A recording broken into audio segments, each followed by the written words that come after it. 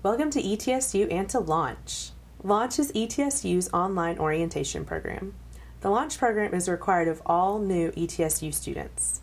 However, parents and family members may also find it helpful. The program should take you approximately 1 hour to complete, and you'll be responsible for all the content covered in this Launch program.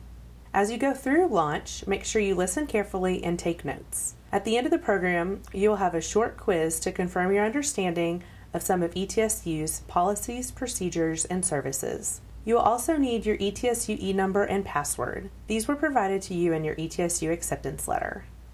Students who live within a 250-mile radius of campus are also required to attend a one-day on-grounds orientation.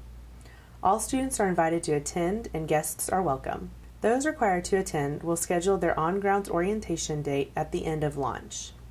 Everyone will be asked to pay the $30 orientation fee required of all new students at the end of the program, whether or not you are coming to the on-ground orientation. At the end of Launch, students who are not required to attend an on-ground orientation will be referred to their academic advisor, who will assist them in completing academic advising and registration. Students who are required to attend an on-ground orientation will complete these steps during their visit to campus, but may also contact their advisor to be pre-advised before orientation.